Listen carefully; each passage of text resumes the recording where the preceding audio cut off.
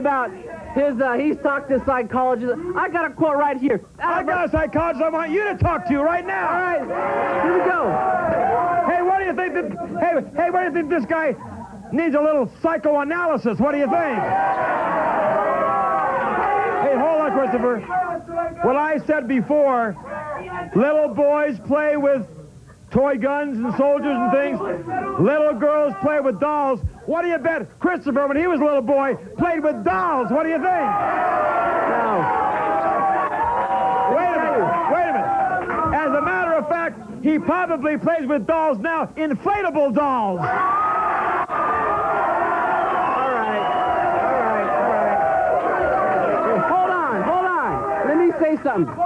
We're not talking about toy guns that are just little green squirt guns or some hot pink orange guns. We're talking guns that are so detailed looking and so real looking that on the freeway shootings that we've had in the past couple years, this weirdo thought it'd be funny to get a squirt gun Uzi, a detailed, real-looking squirt gun Uzi, wasn't real, goes on the freeway, making people half crash and kill themselves because this toy gun now looks so real. Oh, come on. Not killing them. But you're saying, wait a minute. Your argument is any toy guns, when little boys go bang, bang, you're dead, all that kind of thing, you say that that's psychologically damaging. That's stupid and ridiculous.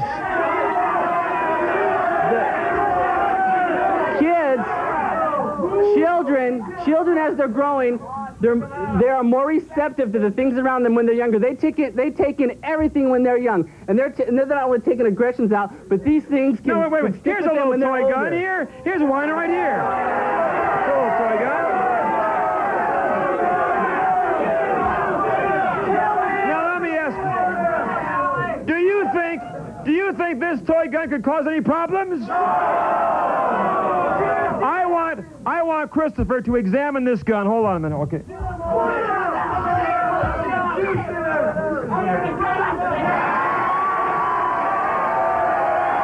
examine.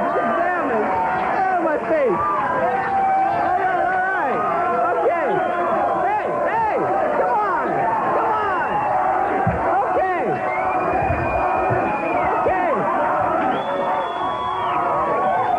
All right. Hold on now. Now, hey, Fun.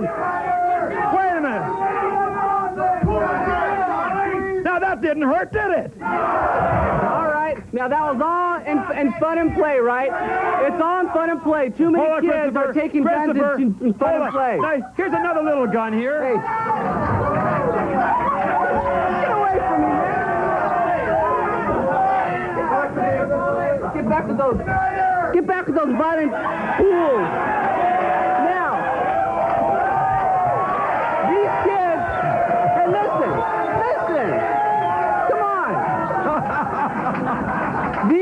These toys that are in fun, these toys that are squirt guns, that's just it. Kids do not learn the proper use of a gun. I'm for people having guns for protection. It's one thing you hear every day. You hear every day kids getting their parents' gun that they've hidden for protection from criminals. Kids getting into these guns, shooting themselves, shooting other people, shooting their sister, and it's happening all the time. Why? Because But it's not going to happen with a toy gun. They're so used to Wally over here. Christopher, wait a minute. I got a question for you. You're telling me that little boys that play with these guns go out and commit murder. How do you account for the fact little girls go out and commit murder? Yeah. What about that? Little boy, little girl, whatever the child is, a monkey, I don't care who we're talking about. We're talking about toy guns, the kind that Wally plays with at home every day, shooting Janice and his kids. We're talking the same type, these same type of kids. The kids and fun and play, with these squirt guns. At home, like I said, they pick up these guns and shooting them all over the place. Hey, Christopher, I'm going to shoot you out of here. You're out of here.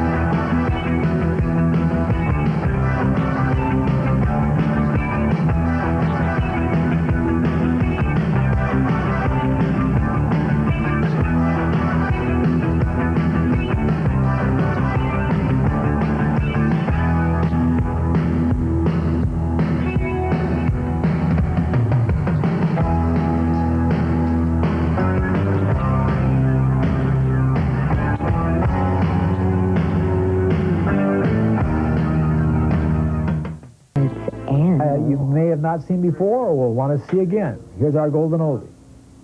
And now, Why not? Hold it. And now, David, it's time for our first bimbo on the show tonight. The first bimbo we have up tonight is a girl who is here to promote women invading all men's clubs, model and actress Becky LeBeau. Here's Becky.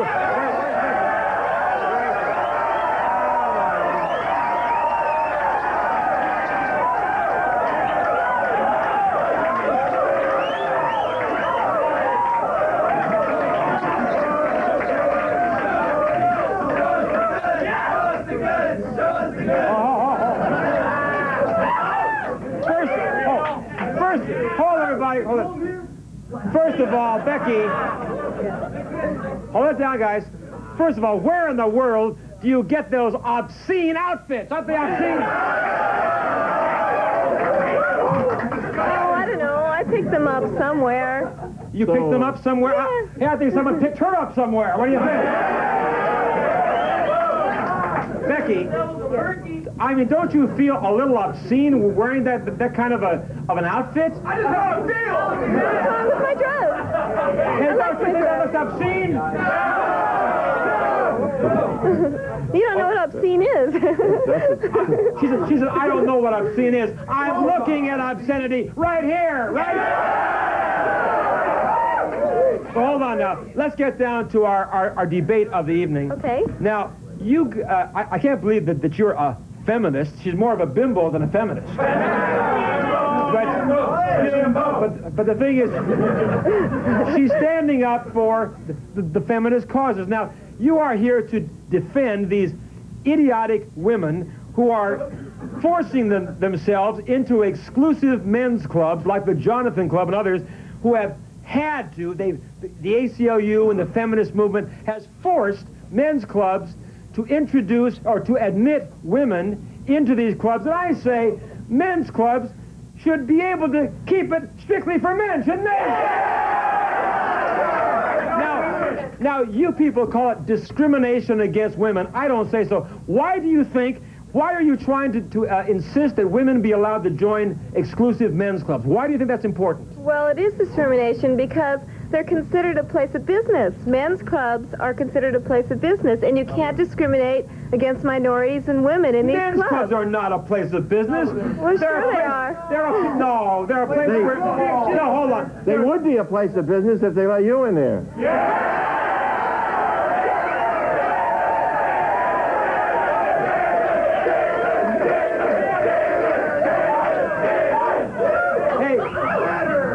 To think the kind of business she'd conduct in those clubs. Now, wait a minute. No, they are not a place of business. They are a place for men to come to socialize. And I say men should have the right to have some kind of a retreat where they can go with other guys, take a shower, smoke a cigar, and sit down and talk men talk. Now, why do you want to deny that for us men? Isn't that wrong? Now, why would you deny us guys the right to have exclusive men's club where us guys can get together without you bimbos breathing down our necks? What's wrong with that? You don't like me breathing down your neck? Bimbos like me? Well, she probably breathes down more than your neck. What do you think?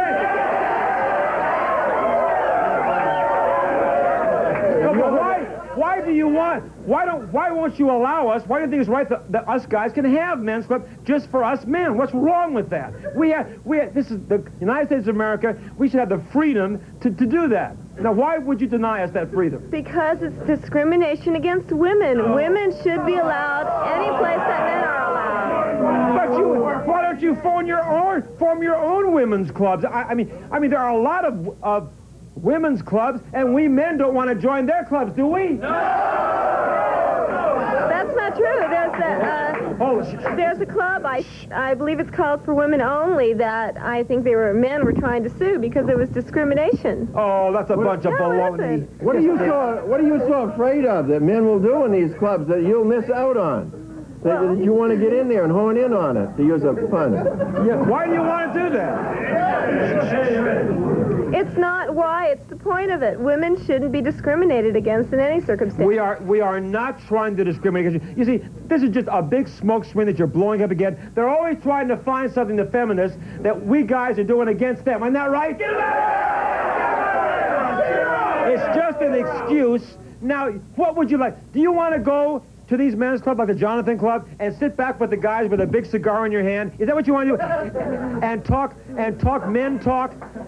Is that what you want to do, Becky? Well, it sounds interesting. I've never tried it. But, I mean, would you also like to go into the locker room and join them in the showers, too?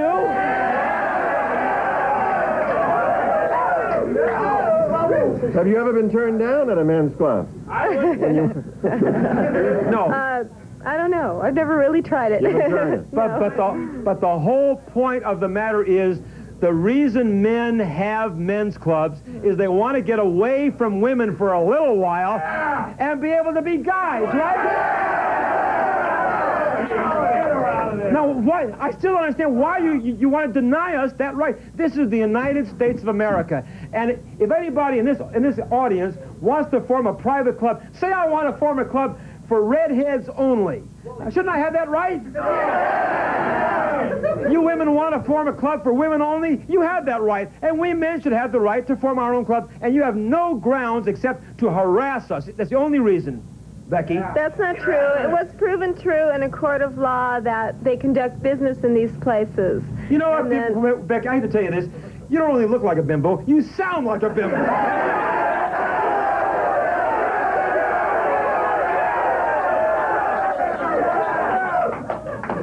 Now, as far... Thank you. And the way she is dressed, I think she should take some lessons in class from my fiancé. What do you think?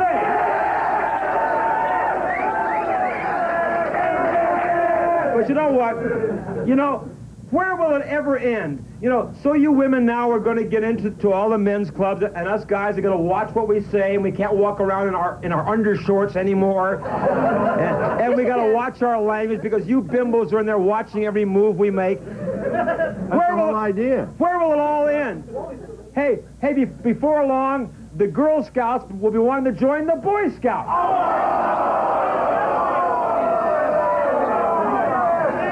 I say it's an injustice. It's against the freedoms that we enjoy in this country. And I say we must, I repeat, must allow men to have their own private men clubs. I'll be right back.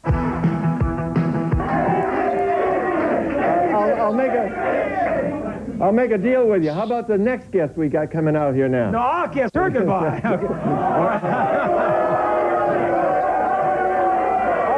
Okay. And now, David, it's time for our next guest. Go ahead. The next guest we have coming out here is most certainly not this girl is here to say that men are not treating women properly. Her name is Rhonda Shear. Rhonda's back. Bring her on. Where's Rhonda? Bring on Rhonda.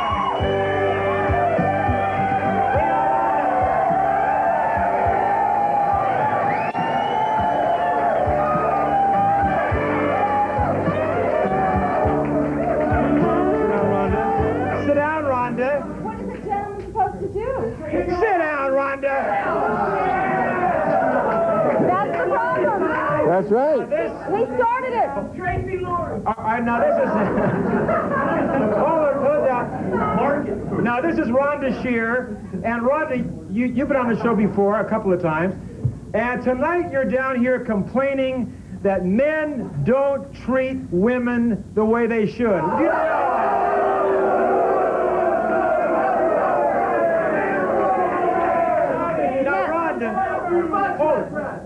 Why are you saying that, Rhonda? Why are you saying that? Because, first of all, it's, you know, chivalry's dead. Men don't stand when a woman walks into a room.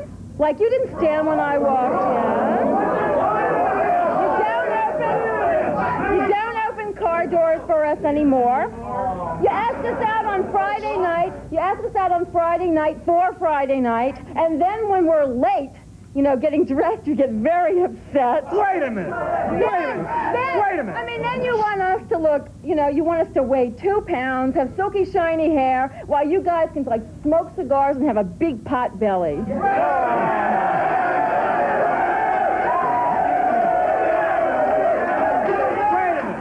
minute. Let me speak up for the men of America here. Hey, hold on.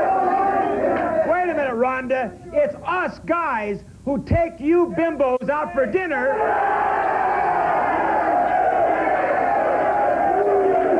Yeah, you know what happens? What happens is... Wait a minute. Let me answer you. And then when you go to pay the check, your American Express card is overdue, and then No, we wait a have to minute. pull out our money. We're the ones taking you out to dinner. We're the ones paying the bills, right? Oh.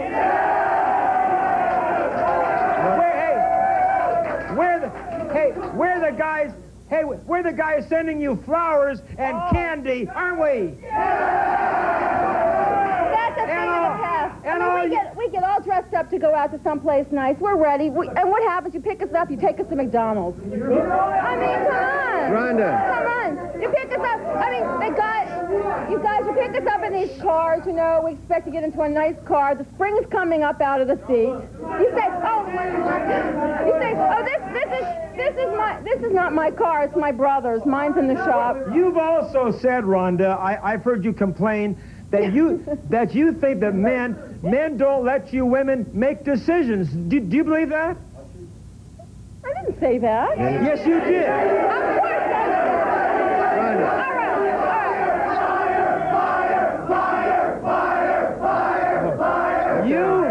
You complained to me. Explain yourself. You complained to me that we men don't let you women make important decisions in life. Isn't that what you complained about? I don't. What I complain about is that this whole thing with chauvinism. Okay, you say that this is the reason why men aren't treating us well. You said to me on the phone that we men do when not. He was calling you for a date.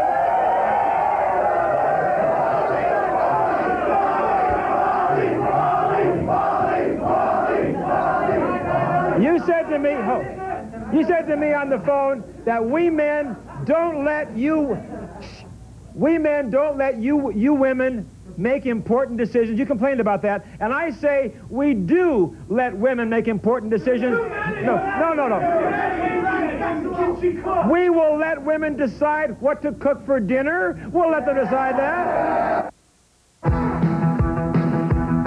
Okay, hold it down, guys. And now, Bill Bancroft. It is time.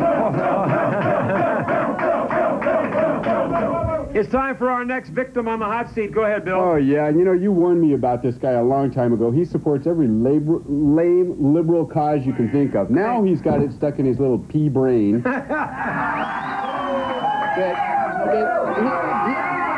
He wants us all to believe in gay rights, and he wants us to believe in the Gay Pride Festival. This idiot, you know, is Larry Rice. Larry Rice, here he is. Here, bring out Larry.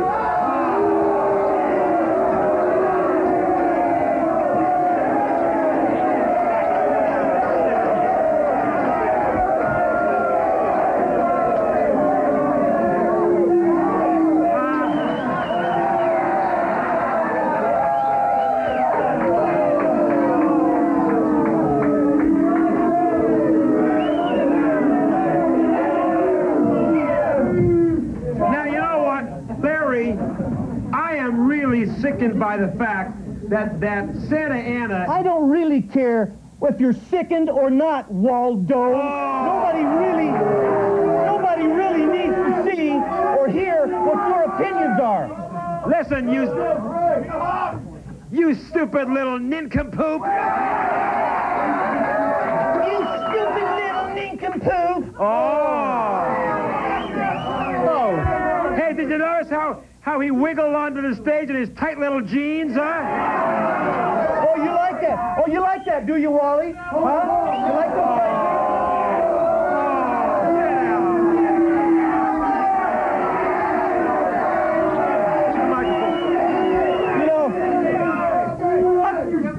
How come you happened to catch that, Wally? Were you casting your eyes downward as I walked in?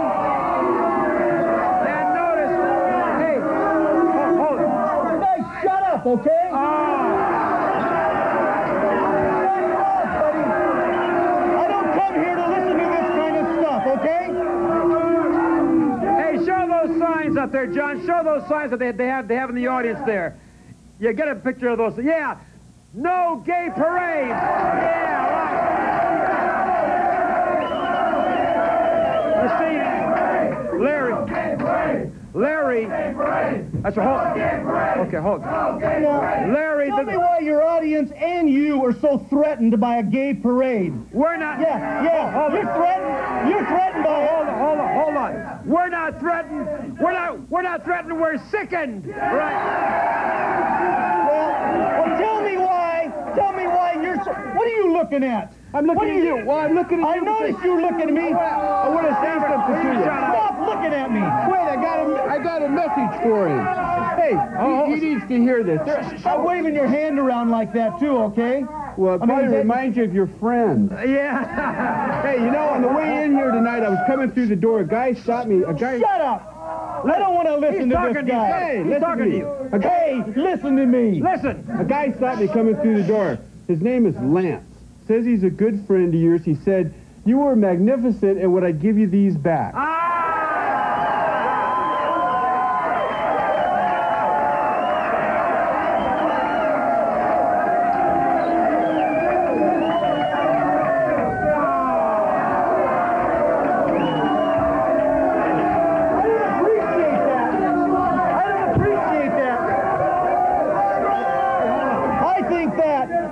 That is disgusting. Hey, hold on. But I'll tell you this. It's pretty obviously you got those from somewhere besides somebody named Lance. And I'll tell you what, if I was looking to find a pair of pink panties, I wouldn't know where to look, Mr. Bill. They got your name in them. Hold on. Hey, how much do you want to bet? Hey, guy, how much do you want to bet he's wearing some of these right now?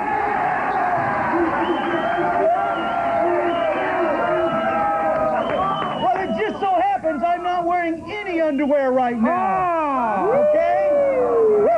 Now, how do you like that, Wally? I think you like that, don't you? I'll tell you what, I think you're a pervert. I think you're sickening, too. We know it. I want you to leave me alone. Now let's get to the issue Don't here. come here and pick on me. We know he's not wearing any. There's his right there. Yeah. Hey, wait a minute. That's right. Also. Hey, buddy. Wait a minute. Man, I'll come out there. Hey.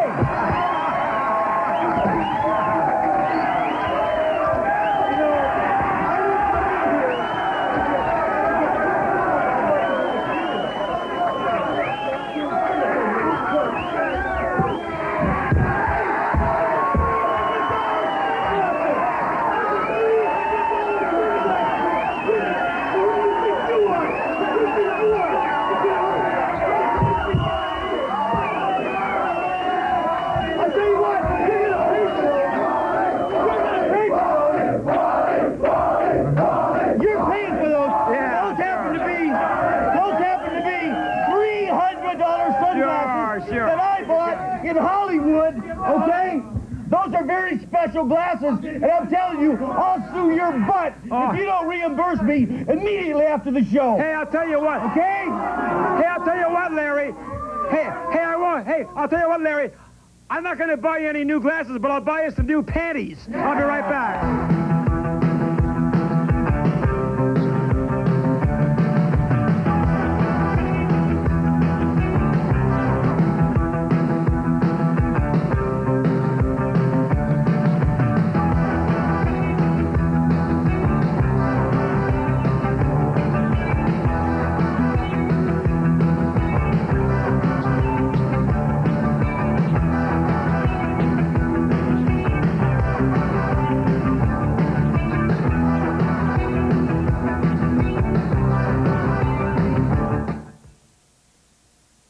Okay, now we're going to get back to our guest.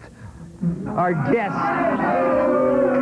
you see, well, hey, by the way, John Faulkner, will you please zero in close on my guest? I just noticed, hey, this guy is wearing eyeliner on his eyes. Take a look at that. Aha! Look at that. He's wearing eyeliner. didn't think I'd notice that, did you, Larry? You'd have to break my glasses. Oh! Now, listen, hold on. What I'm telling you, Larry, is, Larry, we're talking about, let's get down to the facts here. I am very, very upset over the fact that the city of Santa Ana, of all places, is allowing